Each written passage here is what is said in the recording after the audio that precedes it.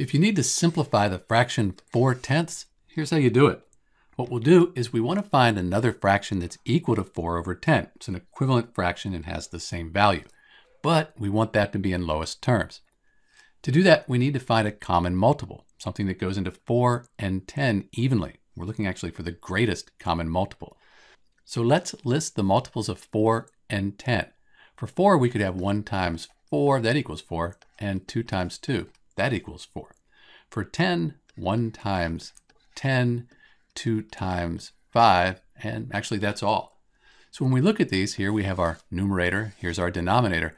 The only common factor, or the greatest common factor, that's 2. So we can divide 4 by 2, and then 10 by 2, and then we'll have simplified 4/10. Let's move these to the other side. So 4 divided by 2, that's 2. 10 divided by 2, that's 5. 5 times 2 is 10. So when we simplify the fraction 4/10, we end up with 2/5.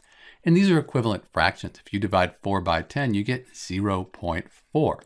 If you divide 2 by 5, you get 0.4. They're equivalent fractions. It's just that we've reduced or simplified 4/10 down to 2/5.